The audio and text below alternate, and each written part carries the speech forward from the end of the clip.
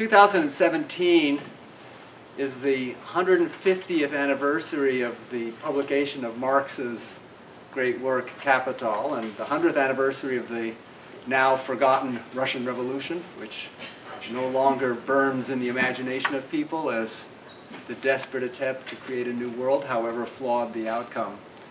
I checked, it's only the 199th anniversary of Marx's birth. You know, he didn't time either the publication of Capital or the Russian Revolution to make it a nice symmetrical set of anniversaries in 1 year.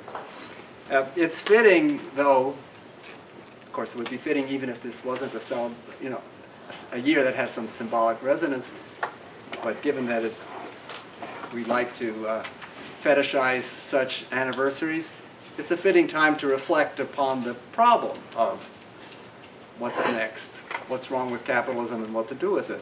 That was, after all, the central driving force of Marx's own work, and at least the vision, if not the reality, of the attempt at transformation of the Russian Revolution as well.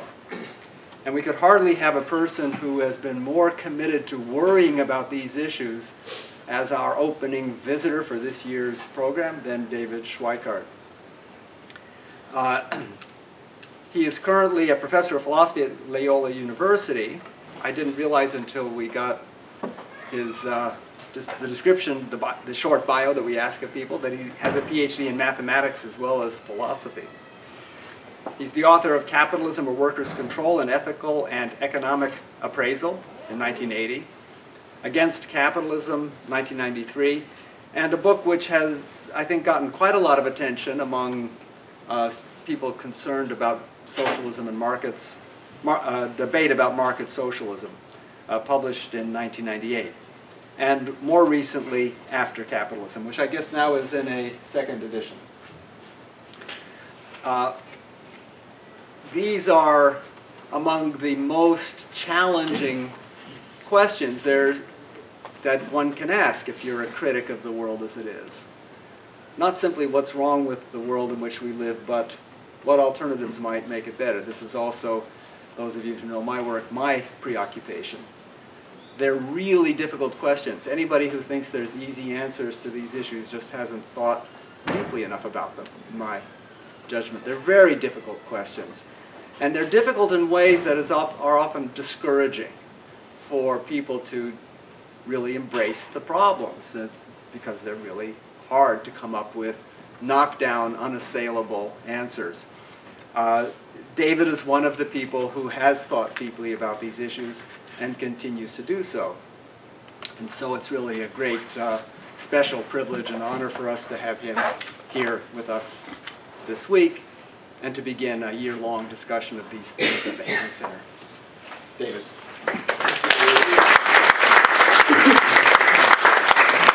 Thank you all for the honor of being here. This is such a gorgeous place, and it's such a wonderful university. So I've got a lot to say. Let me just start with a quote. Let's see if we can do all this properly. There we go. By a Nobel laureate in economics. The big challenges that capitalism now faces in the contemporary world include issues of inequality, especially that of grinding poverty in a world of unprecedented prosperity, and of public goods, that is, goods people share together like the environment. The solution to these problems will almost certainly call for institutions that take us beyond the capitalist market economy. That was Amartya Sen back in 1999. That's the first time I've ever seen or a Nobel laureate saying we're going to have to get beyond capitalism. Let me tell you a little bit about the background. I mean, basically that's what this lecture series is going to be about. Today is mainly critique, and then tomorrow it's going to be what to do about it.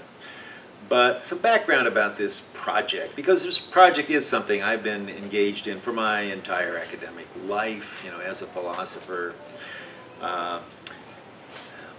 As Eric said, I didn't start out as a philosopher. I actually started out as an undergraduate back in what I now think of as STEM 1. This was the early 60s.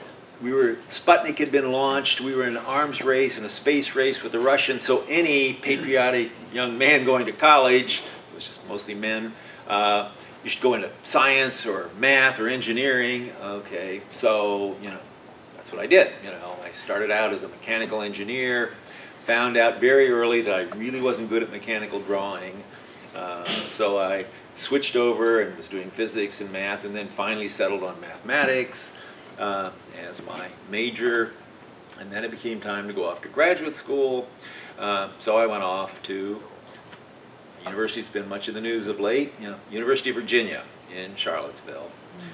And spent 5 years there working on my Ph.D. But it was also at this point in time that I first got politicized. I did something political. And that was actually civil rights. Okay, I was there in '64. I wound up going and spending a summer of 1965 in Birmingham, Alabama. Just completely, you know, changed my life in a way, and I was sort of engaged in that, you know, ever since, and certainly during that period of time. And it was also at this time that I heard people talking about the war in Vietnam in a negative way. Because I had grown up in a very conservative Catholic family. I was militant anti-communist, they're out to take over the world and so on. They're all atheists. I like to say, I never heard the word communism used without the adjective atheistic or godless, okay. But Vietnam was happening. If any of you are watching the Ken Burns series, you know, this is much on my mind because I feel like I've stepped into a time machine and gone back to that period of time. So I went off, got my Ph.D., went off to teach at the University of Kentucky. And there things really changed. And in fact, if you watch Ken Burns tonight, you'll see the event. 1969, I showed up there. Spring of 1970, Kent State. There had been a little bit of political activity at University of Kentucky. There had been no anti-war activity at Virginia that I knew of. You know, I would have known of it if it was going on. But Kent State happened, the campus exploded. The ROTC building on the campus was burned to the ground. I later found out, a young woman, student that I knew. Next thing I know, I'm sitting on the lawn in Lexington on the campus. Here come the National Guard, you know, with their weapons and everything. Someone had passed out bags of marshmallows, so that when the guard got close, we were going to throw the marshmallows, you know, at the guard. Of course, they didn't get that close before they started tear gassing us, and you know, we ran away. And it was that night, you know, that I really had a crisis of conscience. It was like, I was also reading Thoreau at the time, and I still remember the passage, the masses of men live lives of quiet desperation. It's like, oh my God, you know, because all I'm doing, I'm teaching math mostly to engineers, most of whom are going to go work for the military-industrial complex. You know, is that what I want to do with my life? So I decided to try something else. And I had been a philosophy minor as an undergraduate. It was actually at the University of Dayton. It was all Thomistic philosophy. It was Thomas Aquinas and so on. But there was something about philosophy, asking about the meaningful life, the meaning of life, and these big questions. And I love teaching. So maybe I get into a philosophy department. So I applied to Ohio State, which is actually where I grew up, Columbus, and got accepted. It was actually easy to get accepted because I had a Ph.D. in math, and this is at a time when philosophy was really trying to become analytic, logical, scientific. So, you know, that was fun, and I could also teach part-time in the math department, so it didn't cost the philosophy department anything in terms of scholarship. So, so I had, you know, my second career beginning. But crucial event happened in that summer between leaving math and starting philosophy. I moved to Columbus, and I decided I should read some Marx. Because Marx was being talked about. I'd never taken a course in Marx. There weren't any courses in Marx being offered back in those days.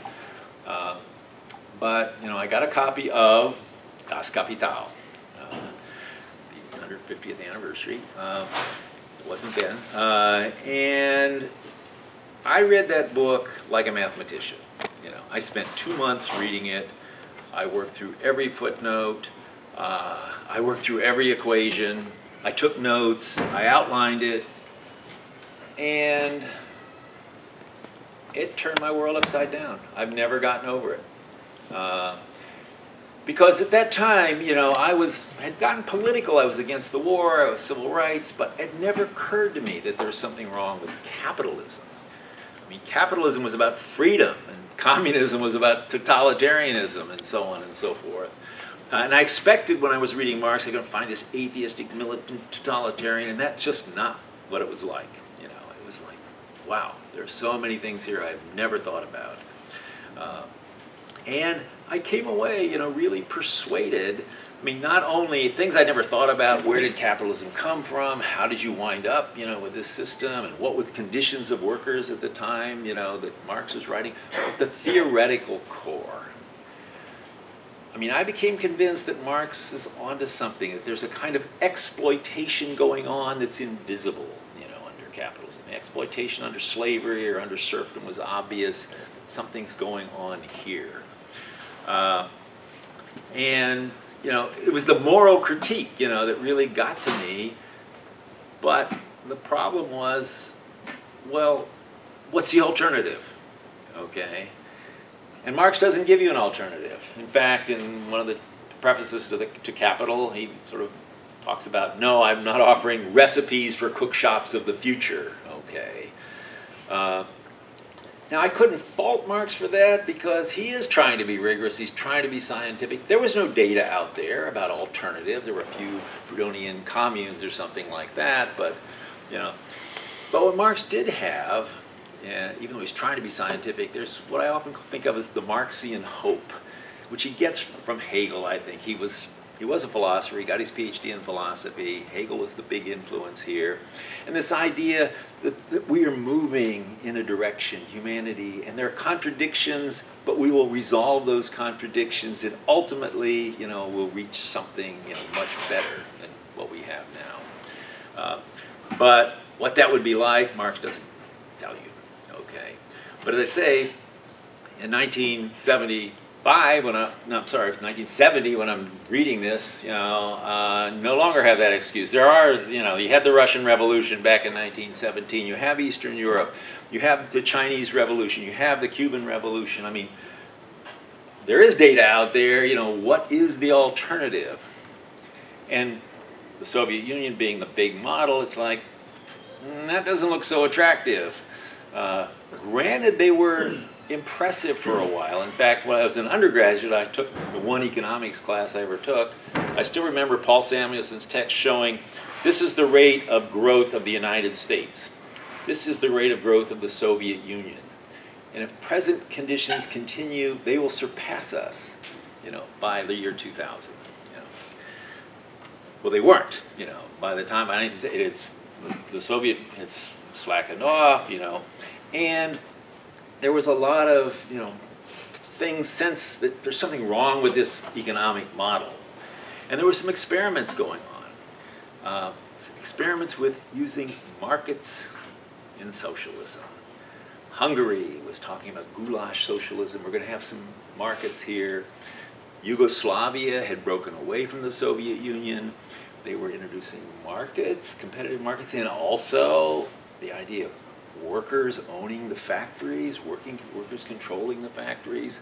So it was like there was a lot of ferment going on right at this period of time when I happened to be, you know, in this situation. And economists were getting interested in that. So there were a lot of economists working out models and, you know, figuring out the data, but also the theoretical foundations and all of this. And having that math background was just perfect because, you know, I could read The Economist and not be intimidated by all the mathematical equations and all that kind of stuff. So that really became my project. For my dissertation, you know, I wrote Capitalism, a Utilitarian Analysis. Utilitarian, there's got to be an ethical framework. That's what I loved about philosophy. You can talk about ethics, you can talk about values and so on. That counts, okay?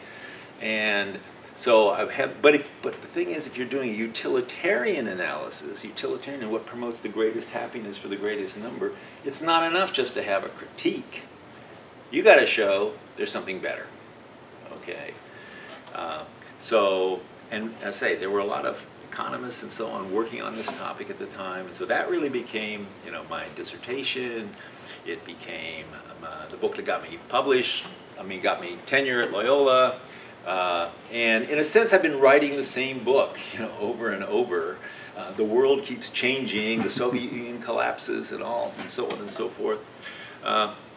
But the ideas that I was thinking about back then, and it wasn't just me thinking about them, but I feel like have really held up kind of remarkably well and surprising. And the issues now seem to be so much more pressing than they did back when I was doing that. At the time I was doing this, you know, the U.S. economy, the U.S. looked pretty good. I mean, first of all, we had the civil rights problem, but Johnson had passed the Voting Rights Act, and Congress had passed that, and people were turning against the war. You know, unions were strong, wages were going up, and so on and so forth. You know, it's not the way it looks right now. In fact, it's really clear that I think, you know, that we got fundamental structural problems, which I'll get to in a minute. But first, how is capitalism? First of all, what is capitalism? So we should start with that. What is capitalism? What is a capitalist? Well, my definition of capitalism is three factors. You got private ownership of the means of production. Okay. You've got a market. You've got this competitive market, this invisible hand that does a lot of the economic pricing and allocation and so on. And you've got wage labor, which is something I really hadn't thought about, you know, before reading Marx. But the fact that for the vast majority of people, you don't have any immediate access to a job, means of production. You got to find someone that will hire you. That wasn't the way it was in other forms of civilization. You know, this is some advance. We're free now, but you know, there's something about that that we're going to look at more carefully. And then, what is a capitalist? Oops. There he is. Okay. This is my definition, but it's someone that owns enough productive assets that she can, if she so chooses, live comfortably on the income generated from your assets. What would that be? Well, you know, again, a back-of-the-envelope calculation. If you have $2 million in stocks and bonds, productive assets, okay, get a 5% return on that, you'll be making $100,000 a year just from your assets. You don't have to work. If you've got that much, well, then I count you as a capitalist. Okay, most capitalists do work, you know, but you know, you don't have to, you know, and that turns out to be really the upper 1%. You know, the numbers come out pretty much that way.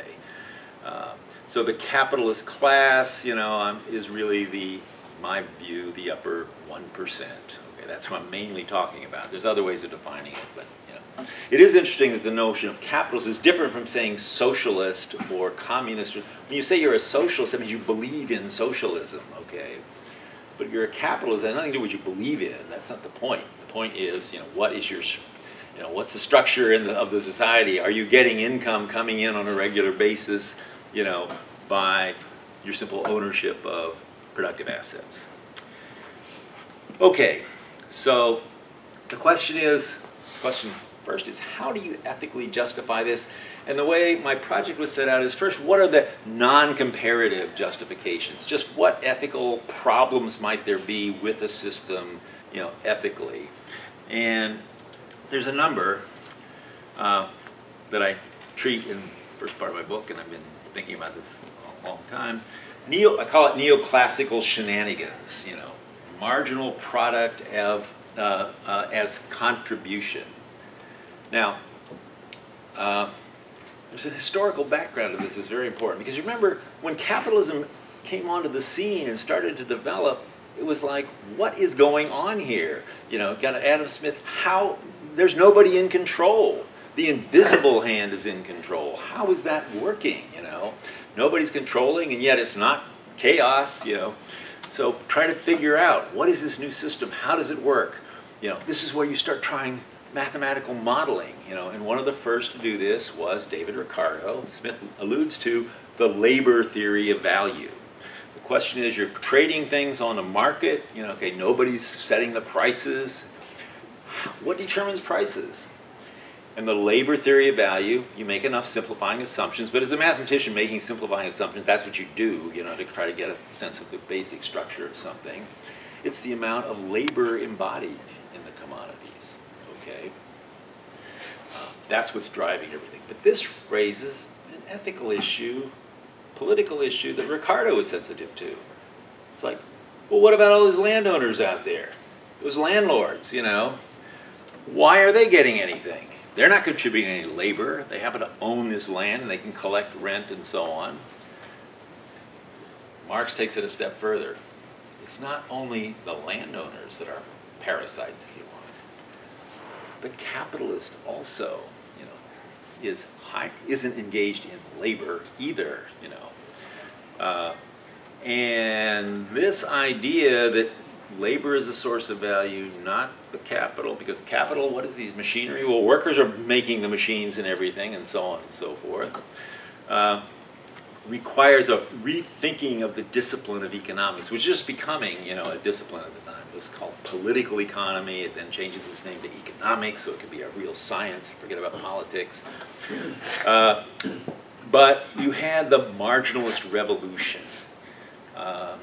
And one of the early proponents of this was quite aware of the politics, you know. It was John Bates Clark, you know, the latter part of the 19th century. If labor is the source of all, if the labor theory of value is right, then workers are going to become revolutionists, and all of them have a right to be that way.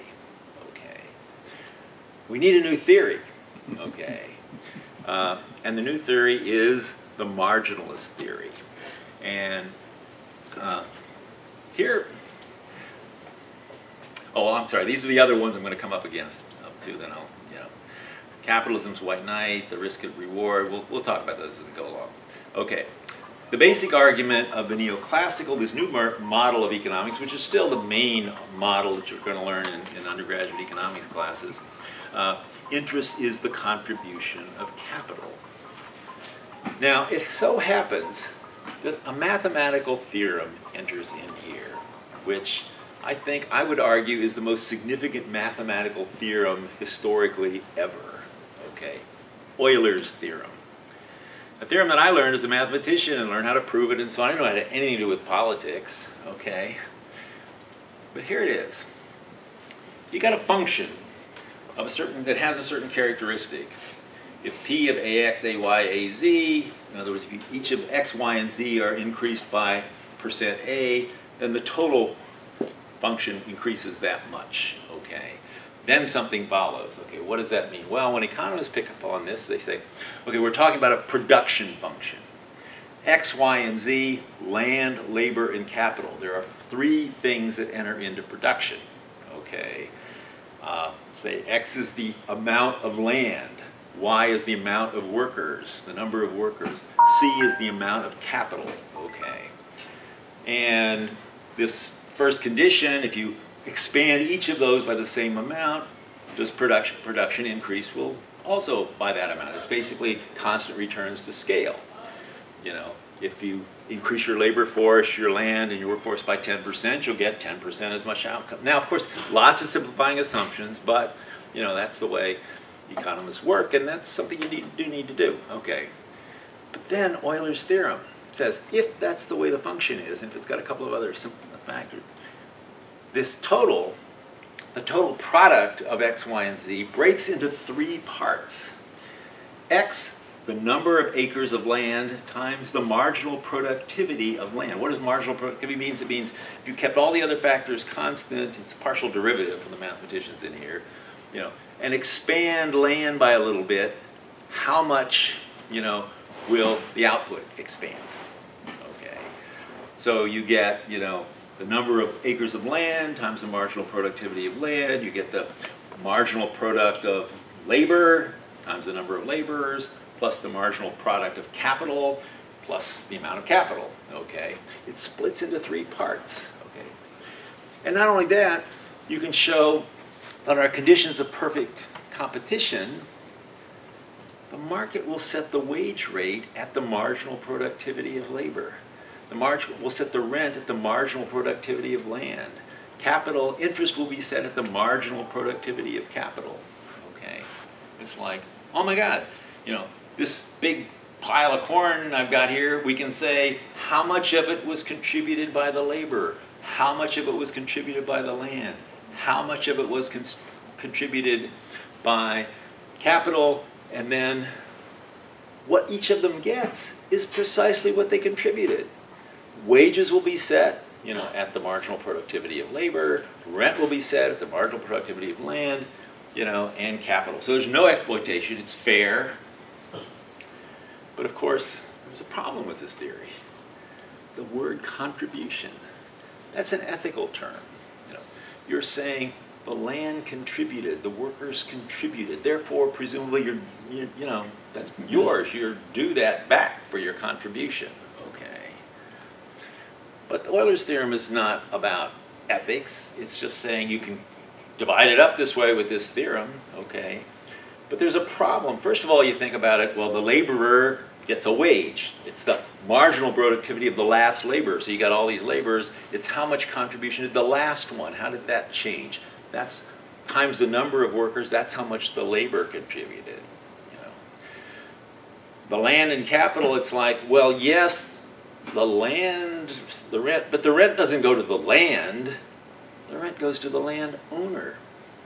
The capital, the interest doesn't go to the capital, it goes to the capitalist, okay, the provider of capital. The provider of land, the provider of capital really aren't doing anything. They're just letting their thing be used, their asset be used, okay. So, you know, it's really not, it's meant to be an argument to show that the system is just. It really doesn't show that, okay. Well, and again, capital is completely passive, which leads to the next justification. Wait a minute, capitalists aren't passive. Capitalists are out there, they're coming up with new ideas, they're, you know, creating new technologies. We're in the most revolutionary period ever, as Marx himself said in the Communist Manifesto. So, you know, that's not fair about the capitalists, okay? Oh, granting permission is not a productive contribution. Okay, the entrepreneur. But here it's interesting, when you actually read the early neoclassical stuff, the entrepreneur isn't the capitalist. The entrepreneur is the one that hires the labor, rents the land, borrows the money from the capitalists, and creates things, okay? Now, entrepreneurs are doing things, okay? They are making a contribution, okay?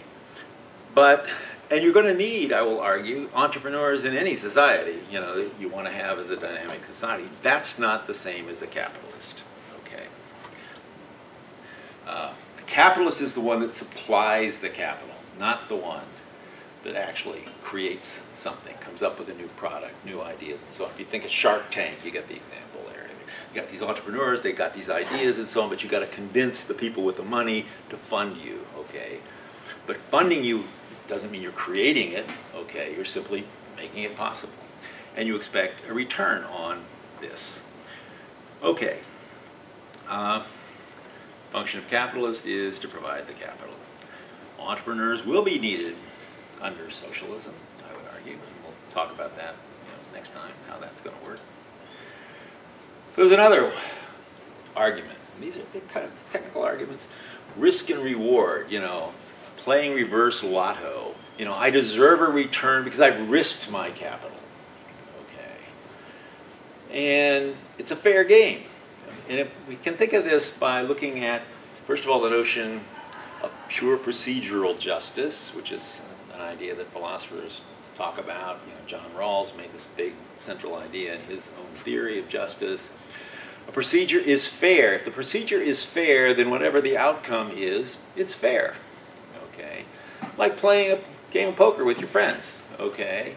I mean, as long as nobody's cheating, okay, everyone knows how the game is played, okay. Yeah, the outcome's not going to be equal, okay, but it's fair, okay. Well, isn't the investment game like that? The investment game is kind of like playing poker. Some people win, some people lose. Okay, what's the problem here? Well, here you invoke a couple of game theory concepts: zero-sum games, negative-sum games, positive-sum games. So what's that all about?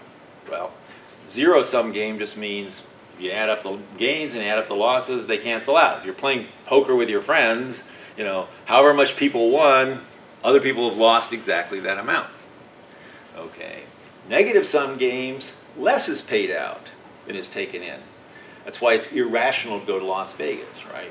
You know, or buy a lottery ticket, because clearly the game is set up in such a way that less is going to be paid out than is going to be taken in. So your expectations are negative. You know, you're foolish to buy a lottery ticket or go to Las Vegas unless you just want the thrill and excitement. But rationally, it doesn't make sense. But then there are positive sum games. And my argument is the investment game, the capital, is a positive sum game. More is, granted, some people lose, but more people win than lose. More money is won. And if you just look at the numbers, you know, how much is interest income comes in, how income just from profit, you know, stock dividends, net stock dividends, and so on, it's trillions of dollars. Okay, it's a positive sum game. But it's a game, it's open to anyone, but you can't play if you don't have money. Okay, so if you don't have money, you can't play this game. And not only that, the more money you have, the more you're likely to win. Not only just from the math of it, but you could, you know, position to hire experts and so on and so forth. You got enough money, you can give it to a hedge fund, let them, you know, use, you know, all the sophisticated algorithms and so on to make you huge amounts of money. So the argument is it's not a fair game. Counter argument: not everyone can play. Capitalist investment game is a positive sum game. Okay. One final one. You know, utility and disutility of deferred consumption. Okay. This was the argument that, well, if everyone's just consuming what they get, there won't be any money available for investment. When you save your money, you put it in a bank, it can be loaned out to people that need it, to these entrepreneurs and so on and so forth. You know, you deserve this. Okay. The basic story is, standard story, you have savings, that leads to investment, that leads to growth. Okay, makes everybody better off. Then comes the Keynesian bombshell. Okay, Keynes says, no, that's not the way it works. Okay, the story really is, you start with investment and that generates growth, and out of growth comes savings. And not only that, savings can be counterproductive. You know, how does that work? You don't need savings for investment. Well, Keynes says no, and he uses this example of during the Great Depression. No, if you got idle resources there, you got people there, you know, that are out of jobs, put them to work. Where are you going to get the money? Print the money. You know, governments can print money, put people to work. When they put people to work, they have, you know, money. Then they can start saving. Okay, but you don't need savings to generate investment. You know, and in fact, savings can be counterproductive, because if you're saving, that means you're not spending the money. And under capitalism, and this is something Marx talks about in the Communist Manifesto, you get these bizarre kind of crises, you know, overproduction crises. People are producing more. It's not that they don't need the stuff that's being produced. They don't have the money to buy it. But if you're just saving your money, you're not spending it. So who's going to buy the goods? Well, if not enough people are buying the goods, those people get laid off, workers get laid off, and they don't have money to buy the goods. You get, you know, this kind of problem here. So, and the important thing here also to remember is, okay, you don't need savings for growth, so you don't need to pay people interest to encourage them to save. In modern capitalist economy, savings can be detrimental to growth. That's what I just said. And this is important. Investing. We use this language, investing. I invested in the stock market. I invested. That's not investing in the Keynesian sense. Investing in the real sense means investing in the real economy. That means paying people to go to work, to build a factory, to build machines, to do something like that. Investing in the stock market is just savings. Because when you buy shares of stock, the money doesn't go to the company that you're buying them from. It goes to somebody else. Okay? You're basically saving. You buy a bond, you know, you're saving. Okay? So now only on those rare occasions when there's an IPO, an initial public offering, then yeah, the money you pay does go to the company, but most of the time you're just savings. And that, by the way, is an extremely important issue. Right now, contemporary, you may have noticed that since the crash of 2008, the stock market, well, the stock market in 2008 was 14,000, it dropped to 7, now it's up to 2,100. What is going on? You know, is it because the economy is just growing and everybody's, you know, so much better off? Well, no. When people that have money don't see a good outlet for investing in the real economy, you buy stock, you buy shares. That makes the price go up. So you've really got a problem here of savings, and when the stock market is going up, you got the problem, well, you know, let's borrow money so we can invest in the stock market and make more. That's built into the system. But buying shares of stock and so on is not saving. I mean, it's savings, it's not investing. You shouldn't use that, you know, language. Okay, then the third, there is no alternative. That's the third argument. Not in the sense there's no alternative to capitalism, but there's nothing that's better than that.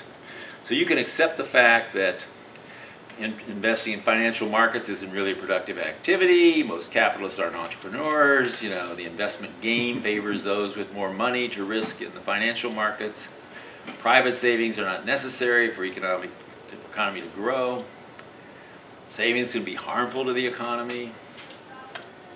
But still, Tina, any attempt to fundamentally alter the basic institutions of capitalism, as opposed to softening their rough edges, will kill the goose that's laying the golden eggs. So there's this comparative argument. Okay, granted, you can have these ethical problems and qualms about people making money, you know, but if there's no better alternative to that, you know, then that's what we're going to go with. So this leads to part 2, and I'll try to be quicker on here, but although it's the more serious part of the way, these are the non-comparative arguments. What's wrong with capitalism, you know, straight out. And I've got what I call my 7-count indictment of capitalism. Inequality, unemployment, a little too much leisure, actually overwork is what I really wanted to say there. Poverty in the midst of plenty, economic instability, environmental degradation, and democracy in chains. And these are the really serious ones. The other ones are like, well, morally, maybe you shouldn't have this, but these are the real problems. And inequality is an interesting one. I mean, everybody knows now there's a lot of inequality and so on. Vastly more than when I started this project back in the 1970s. You know, we were vastly more egalitarian society back then. But it's still, I mean, you see the data, like the top 6, the richest 6 people in the world own more wealth than the bottom 50% of humanity, you know, this kind of stuff. But it's really kind of hard to wrap your head around this. And one way that I've found that's useful for doing this is, I call it a parade of dwarves and a few giants. And this is the way it works. Okay, there's 120 million households in the United States, roughly. Okay, suppose we get a representative from each one of these. Okay, line them all up. The poorest first, on it. Okay. We're going to have a parade. The parade is going to last an hour. And you do a little hocus pocus so that heights adjust to income, household income. Okay, so if you're poor, you're little. If you're rich, you're bigger. Okay.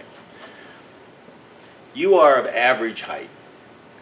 And let's say average height is 6 foot, just to keep the math simpler. You know, average height today, average income, average household income now is about $70,000. So you're of average height and you're watching this parade, you know, what are you going to see? Well, not surprisingly, you're going to see a lot of little people, you know, for a while. In fact, for 20 minutes, a third of the parade goes by, people are up to the $35,000 mark. You know, a third of the population is less than that. Half the parade goes by. You know, your average height, you're kind of expecting to see someone your height, but they're only 4.5 feet tall. Okay, what's going on here? Well, you may know there's a difference between median and average, okay? Median means half make less, half make more. Average takes the total amount divided by number of households. So the median income, half the families in the United States, half the households make less than $50,000 a year. Okay. In fact, it's not till 2/3 of the parade has gone by that you're actually up now to average. 2/3 of the parade have gone by, you're up to 70,000 average income. And it goes up to that. If you make it to the 20%, if you're making, $100,000, 48 minutes, you're in the upper 20%, of the households. Okay. You're 9 foot tall at that point. You go up to 12 feet tall during the last 10%. 6 minutes left, in the parade. You're making $140,000. Okay. The 5%. Okay, now you're up to 180,000. Okay. 16 feet tall. Okay, so you're getting up there, but still it's interesting if you look at the graph. It's really kind of a slow increase. It starts to go up a little bit toward the end, but then things start to change. Okay, that's the upper 5%. The upper 1%. Upper 1% means there's 36 seconds left to go in the parade. Okay, now all of a sudden you're making $400,000. $400,000 happens to be the highest paid government official in the United States. $400,000 is what the president is given. Okay, $400,000 is what the Chief Justice and Supreme Court is given. Okay, the borderline of the 1%. And in terms of height, that puts you at about 35 feet tall. I often think, I live in Hyde Park in Chicago, and there's a lot of these three-floor walk-ups. Walking around Hyde Park, it's like, gee, there's some really little people there, and then there's some bigger people, there's people my size, and then there's these people that are as big as the 3-story apartment, wow. That's nothing compared to what's about to come, okay? Because if you move from the 1% to the 0.1%, 3.6 seconds left now. Now you're up to $1,600,000. You've increased 4. In those couple of seconds, you've gone up 4 times. Okay. 0.01, less than 1 second to go, a third of a second to go. Now you're up to 800 feet. You're basically an 80-story, building, making $9 million a year income. Okay. Then in the last 4 microseconds, things really get interesting. Okay. There's according to Forbes, there's 500 and some billionaires in the United States today. If you're a billionaire, you're making a 6% on return on your income, on your wealth, which normally you're going to be making more than that because you give it to a hedge fund or something. That puts you a mile above the earth. Okay. Then the last few. Now, in 2009, when I was doing this calculation, the highest income on record that year was David Tepper. Who? Anyone ever heard of David Tepper? At a hedge fund, Appaloosa Plump Fund.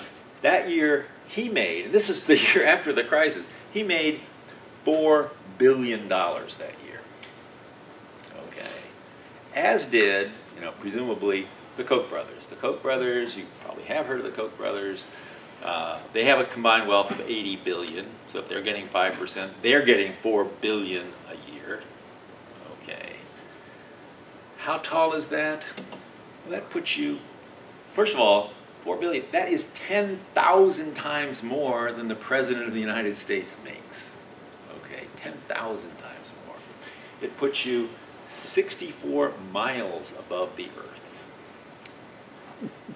Mount Everest is 12 miles tall. So you're more than 5 times taller than Mount Everest.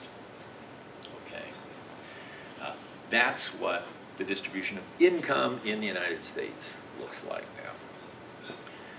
And as you may know, wealth is much more unequal than income. So I won't even try to graph that, just be a flat line and, to this forever. But, that's inequality. That's going to be a problem. We're going to think about why that's a problem, but there's been a lot of studies that the more unequal society is, the more crime, the more, lots of social problems, lots of anxiety, all of this kind of stuff. We'll come back to that another time. But the inequality is just mind-boggling. And of course, the thing about the inequality will just explode, keeps getting better, because you can make money with money.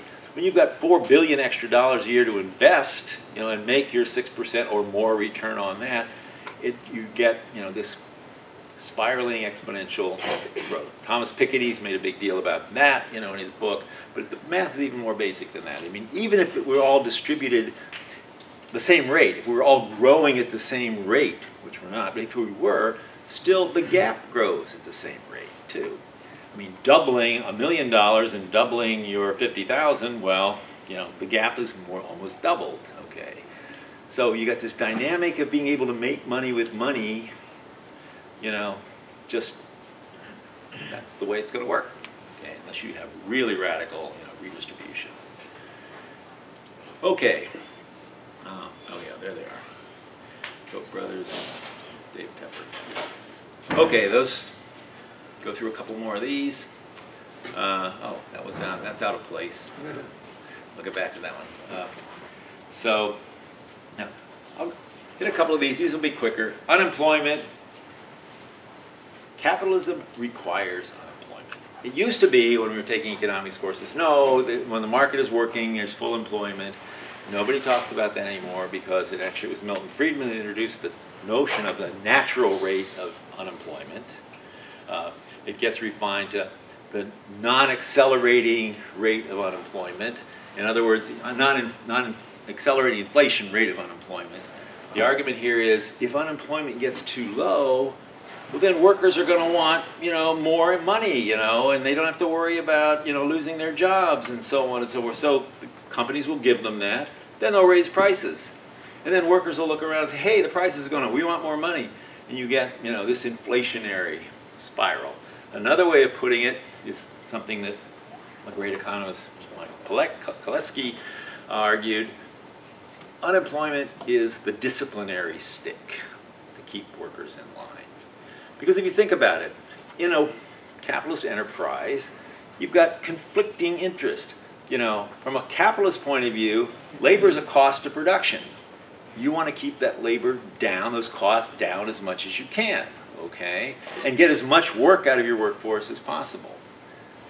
On the other hand, if you're a worker, it's like, I don't have any stake in this company, I'd rather do as little work as possible, get paid as much as possible. Well, how do you get your workers to stay in line and work hard? You can't, like the good old days of slavery, where you can whip them and so on, make them work, No, you got to be able to fire them. Okay, and it leads to this other issue of poverty in the midst of plenty. Firing somebody's got to be painful. If it's comfortable, not working, then the discipline is going to break down. Okay, and I'm often struck because when I was first encountering this back in the 70s when I was working on this topic, President Johnson had declared war on poverty. We're the richest country in the world. We've got poverty. Let's eliminate poverty. He even invited, Michael Harrington, a socialist, to the White House to talk about this.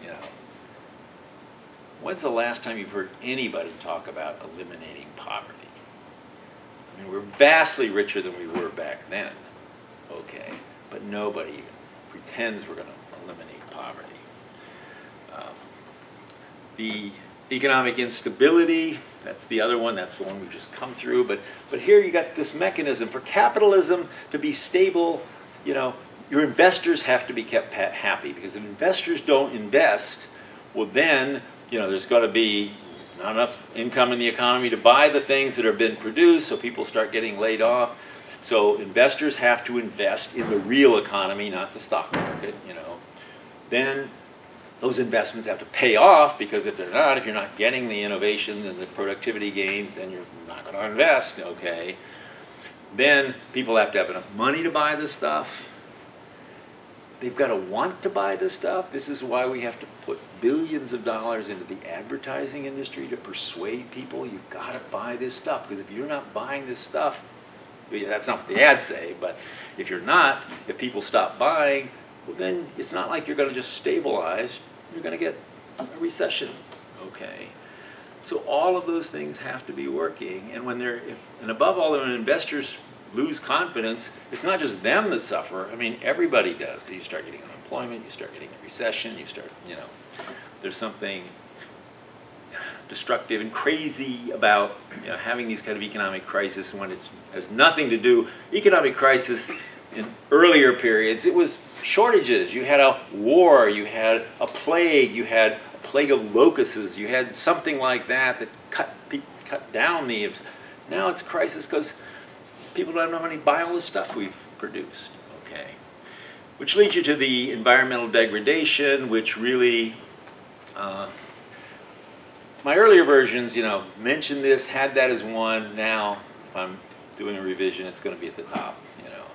This whole issue of, above all, climate change, but the massive environmental degradation is going. Why?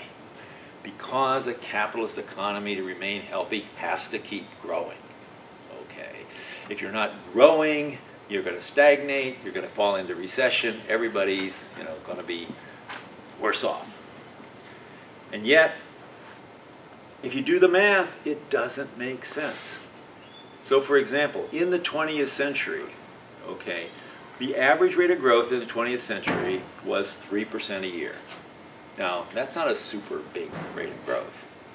If you do the math, a 3% rate of growth means you double every 24 years, which means 24 you doubled, then 4 by mid-century, and 8 times. By the end of the century, you're going to be consuming 16 times more stuff, just to have a healthy, quote, rate of growth. That's why, oops, I went backwards, sorry. Do I have no, never mind. I had the quote from one of my favorite economists, only a madman or an economist thinks you could have infinite growth forever in a finite world. Okay, you can't. So, I mean, theoretically you can, but to imagine that that's going to happen is just crazy. Let's see, maybe go down one more. Oh, never mind. The one last thing is the degradation of democracy. I called it Democracy in Chains, inspired by a new book that's out. You may have heard. If you haven't, you should look at it. It's an extraordinary book. It's terrifying. It's called Democracy in Chains, The Deep History of the Radical Right's Stealth Plan for America, by Nancy McLean. She's a named professor of history at Duke University. And realizing it's so interesting because I teach philosophy. I was just teaching Plato's Republic, okay? And for any of you that remember the Republic, you have at the end this typology of alternative forms of government. You start with the ideal state, then it degenerates into a military rule, then to oligarchy, and then to democracy, and then finally to tyranny. And making the transition from oligarchy to democracy, it's like the ordinary people look around and the rich are getting richer and richer back in Plato's time in an oligarchy. And people look around and say, what's going on here? There's a lot more of us than there are of them, okay? And so they revolt. Okay? The threat is always there when you have more and more inequality, that the wealthy are going to get more and more nervous about the situation. Okay? And it's interesting how widespread it's becoming now. I mean, when I taught Republic just last week, broke my students into little groups, right? And they don't know my politics. They haven't gotten to that yet. They will later on. And which form of government do we have in the United States? Oligarchy or democracy? My class of 35, 25 said oligarchy. 5 said democracy. 5, were undecided. I mean, it's really becoming astonishing. And the degree to which the money is taken over. And that's part of this book showing how this is working. You know, when you've got, well, if you think about the Koch brothers, you got $4 billion. That means, you know, that means you could give, you know, $1 million to 4,000, you know, candidates or something. You can set up all of these institutes. You can do all of these, which is going on. You can do the big data to see if you capture an election the year that the redistricting is going on, how you should draw the borders of these districts to make sure, you know, that, you know, the good guys come out on top, even though they're definitely not the majority. So, anyway, that's where we stand today, and I will now take any questions you have. I'll tell you next. Don't ask me what the solution is, because that's next time. You got to come next time. Yes. If I'm a small-time operator and I'm going to have a business, I'm going to hire somebody to dig holes. And this is way back when. So he's digging holes with his hands. And we get about 1 hole a day. Okay? Then I find a shovel. Or I find out about a shovel. I say, okay, well, I'm going to borrow some money and buy a shovel, put it in his hands. Now, we get 8 holes a day. He's not working any more hours. He's not working any harder, so labor isn't doing anything more to earn any more of the proceeds from this. It's a result of my capital being responsible for that and my initiative. Yeah. And but so that it seems that capital really does, in a sense, deserve part of this. Okay, and the argument there is, no, your initiative does. That's the entrepreneurial, you know, ability that you had to see this be done. And the shovel, the capital didn't make the shovel. Workers made the shovel. Okay. Now, I mean, it is true. If there was no alternative, no other way of getting these things financed except from private savings, you know, your private savings, but when you do that, you're opening the door to this massive accumulation. It's one thing, yeah, small businessmen, it's hard. First of all, you're working. You're not a capitalist. I mean, you might have some means of production and so on. Well, but you're the infusion of the money to buy a shovel. Yeah. You know. But the money didn't create the shovel. That's the point. Workers created the shovel. Okay. And if there was but they got paid to make that shovel. Well, yeah, but they didn't get paid as much as the shovel's going to be sold for, you know, and that's another issue that we're going to talk more about the next time. But it's true. I mean, you know, Marx himself, capitalism provides an incentive for technologically revolutionizing the means of production and so on and so forth. And if that were the only thing you could do, because you need that, you know, you need the entrepreneurs, you need that initiative and so on. The question is, do you have to, is this the only way to get it? You know, by allowing money to make money, because then it does, you know, this compound interest kicks in, you know, the gap gets wider and wider. It's going to be that, you know, unless, and again, you could put drastic reforms to rein that in, but that's precisely where the wealthy know that you might try to do that. We've got to make sure that doesn't happen. You don't have that option. That's the problem. Yeah, I guess where I'm going is there seems to be a continuum, and I'm not questioning the uber wealthy sort of business and so on going on there. I think there needs to be changes there as well. But it's not simply capital doesn't get any credit sort of thing. Just one other small one. Everest is probably more like about 7 miles high and not 12. Oh, I thought it was 12. I thought I looked it up. Well, it'll probably be about over 60,000 feet. And Everest is more like about 35. Okay, I'll have to double check on that. So it's even worse than that. It's even higher than 5 times bigger. It's, you know, coconut. Yes? So I guess this is going to reveal my, I actually know more about Marx's version of capitalism than the current version. But I have a feeling that Marx doesn't talk as much about capital in terms of investment capital as he does about the means of production. And I wondered, the version of capitalism that you're describing is really a financialized capitalism of the late 20th century and early 21st century? Well, the financialization has certainly taken place, but Marx does talk about it in Volume 2. And so when you're talking about you created this surplus, okay, but the surplus value, what distinguishes capitalism and other earlier forms, there was always surplus being created under feudalism. Yeah, your serfs, they did all the work, you know, they wrote all, but the feudal group, you just consume it, okay? The capitalists don't just consume it, you know, they invest part of it. And it's that investment that gives capitalism its dynamism, but it also, you know, means, you know, the capitalist class, those that have access to that are going to get richer and richer, and you're going to have this clash to keep the wages down because you want to keep your workers down, you want to grow as much as possible. I mean, so it comes out of that. I mean, the finance has just taken over. I mean, it's much worse now. I think it's, and partly it's invisible now. You don't know what those markets are doing, okay? And yet so much, trillions of dollars just flow around out there. Like, what is happening? And sort of everyone kind of knows that. Like, there's something crazy about these financial markets. But I have no idea how they work, okay? So it must be the government. We need to get a, you know, we need a new president or something like that.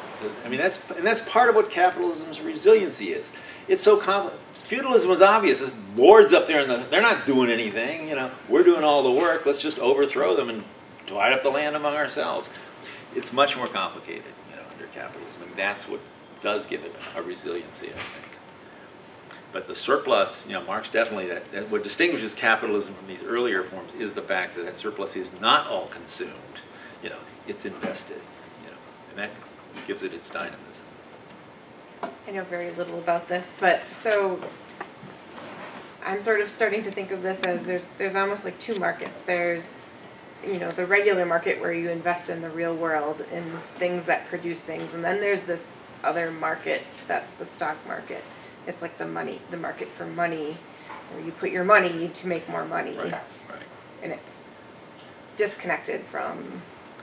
No, they are. I mean, they're related in a sense, you know. The stock market very originally developed because, you know, then, because you wanted to have this, you know, originally you were sailing off and buying things, you know, you have to have, you know, you don't have the money yourself to do all of this. You can sell shares in your operation, and when we come back, you make money. So it's enabled people to pool their money for these projects and so on. And it meant, you know, you didn't have to risk everything. It wasn't all or nothing. You know, you can buy shares. So it actually did make investment easier. But the logic has just kept building and building and building until now. I mean, finance is just taking, and it's, I mean, I'm going to argue next time, Wall Street really isn't doing almost nothing of value anymore. Okay, there's much more transparent, clear way of figuring out what needs to be done here. But yeah, it's a different world, those two markets, for sure. Because you need investment in the real economy. That definitely has to go on, you know. But do you really need all of these elaborate, you know, financial instruments, bonds? I mean, just, you know, go ahead. I'll make it back. I think capitalism has evolved into political theater without the control of the government, the educational institutions, and the law. I don't think capitalism could support itself. I think we're pretty much living in some kind of theater. Would you comment on that? Well, I mean, I do think it's not sustainable. I mean, I think that is true, you know, that the underlying economic problems are going to get worse, and then you've got, above all, this ticking time bomb of climate change that the free market is not going to solve, and so on. And so we've got to keep thinking about something. There's a lot of distraction going on, so you don't have to think about those kinds of things.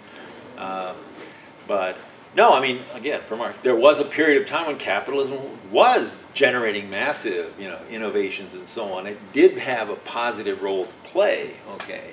But now we've gotten to the point where the negatives, this is Hegelian, the contradictions are there, but the negative parts of the contradiction get more and more and more acute. We got to move to another stage. And it's becoming clearer what that next stage could be, where we can keep the strengths of capitalism, because capitalism clearly has strengths, you know, without all these negatives, you know, or at least much mitigated negatives. You know, tell you how that's going to work next time. Yes? What about interest rates? You know, you used to be, I think in the 1700s, people would loan money for 4 or 5% or whatever, and now you put money in the bank and you get 0.1%.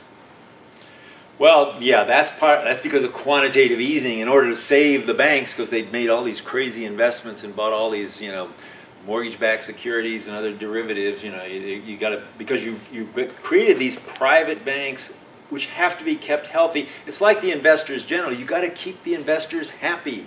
If they are unhappy, the whole economy is going to tank. Okay, so you know, one way of doing that was to keep. But the point of keeping interest was low was so that they'll make loans. But you're still. But the problem is, even though interests are so low, investors aren't investing that much. They are investing some, you know. But the point is, for the low interest rates, is to encourage investors to invest in the real economy. But the other thing you can do with low interest rates is borrow money and then invest in the stock market. Well, and then a lot of the large corporations are sitting on idle Exactly, money. because they don't see real investment opportunities out there. That is a problem, you know. And that's the Keynesian idea. You're saving. That is saving, and savings can be detrimental, you know, to the economy. Although ultimately, we need an economy that doesn't have to keep growing. The problem with capitalism is got to keep. If you're not growing, you're going to be in recession. Okay, we need an economy that stabilizes. You know, that we can use our productivity for other things, like having more leisure time and having a healthier life and all of these kinds of things. You're not going to get that, you know, under the existing system. Yeah.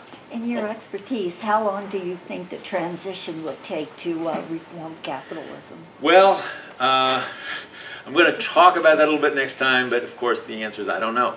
But what I do know, and then it's much more imminent now than it ever has been, because and again, this is why this whole issue of environment and climate change, things that we used to think, well, maybe in my lifetime no, we can't wait, you know, 30, 40, 50 years hoping. No, it's going to have to come sooner, you know.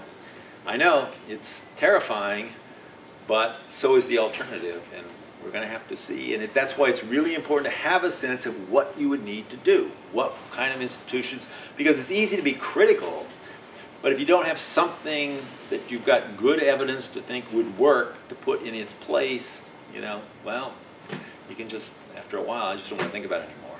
It's too depressing, you know, but that's not going to solve the problem. Yeah, go ahead. Maybe you could tell us a little bit about your thought process behind narrowing it down to these 7. And these are the 7 worst with respect to what, like welfare outcomes. And was there an 8th, like at the margin, that didn't quite make the cut? That's a good question. You know, no, I had the inequality, then what? Well, unemployment, but then this peculiarity of overwork. Did I mention overwork? Oh, Yeah. Should mention that, because that's another one of these weird contradictions in capitalism. You've got unemployment, but the people that are working longer than ever. And some of the data is startling. Okay, there was, you know, a couple of years ago, a survey that Harvard did of professionals, that now 94% of professionals work at least 50 hours a week. Almost half work 65 hours a week. And then there was another study about the finance industry and how Goldman Sachs had to pass a rule. Nobody is allowed to work more than 120 hours a week. Do the math. 5 times 24 is 120. Because people were doing it, and they were breaking down, they were having nervous breakdowns and all this kind of stuff, you know. Because when there's unemployment, you know, there's the threat of losing everything, you know. And if you don't, you know, this competition, if you don't do it, you know, you're going to lose your job. You're going to go from, especially finance, you got to make all this money, but bang, you know, you could just be out of there in no time. So that's one of the important craziness. And that's something, by the way, Marx, that was one of the insights about Marx. The free enterprise, the market, the invisible hand, sets prices, it sets wages, it sets rents, and so on. But one thing it doesn't do, it doesn't set the length of the working day. That's class struggle. You know? And if you think about it, the 8-hour day was first proposed in the United States in 1886. You know, Chicago was the center of that, you know, just before the big Haymarket, you know, explosion. It didn't come into being until the 1930s, when Roosevelt was able to do it after packing the Supreme Court and getting it, you know, through. And it hasn't come down since. In spite of this enormous increase in productivity, people are working longer now than they were. I mean, this doesn't make sense, you know. These are the kind of contradictions, you know, the Hegelian faith of Marx is, it's so clearly irrational, we can figure this out. We'll get beyond that, you know, whether we do or or not in time, remains to be seen. Yeah. I'll get you there. So, it's easy to bring up like Koch brothers or Goldman Sachs and kind of these like very conservative capitalists, but what do you think of kind of the tech billionaires that now are proposing, just the basic income, and so that's kind of tends to be more supported because it sounds better. Right. What kind of tech? No, that's a really interesting, and I think that's a really crucial question, because you do have all these billionaires, and they're not all tied to the oil and gas industry. They're not all, enough of them to fund all these other things. Marx even talks, in the manifesto about, the possibility of certain people of the capitalists going over to the other side when they realize. Now, I do argue, I've argued elsewhere, there is a self-deception that goes on, particularly in the billionaire class. You don't want to think about these things, because if you think about it, you sort of self-deception. It's an existentialist concept, and it's also very much influenced by existentialism. So this whole project is kind of like that. But the idea of self-deception, you know something, but you don't know it. You know it, but you don't want to know it. And so, for example, I was doing a study of the billionaire. How many billionaires are there involved in the oil and gas industry?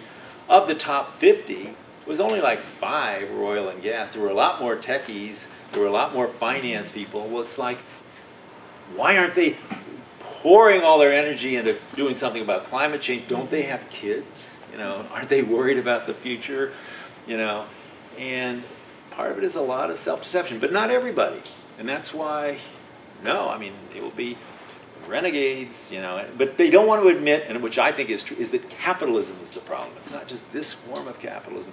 The whole system that you built your wealth on itself is being called into question. Some of them will go over. How many? Will it be enough? Again, we'll see.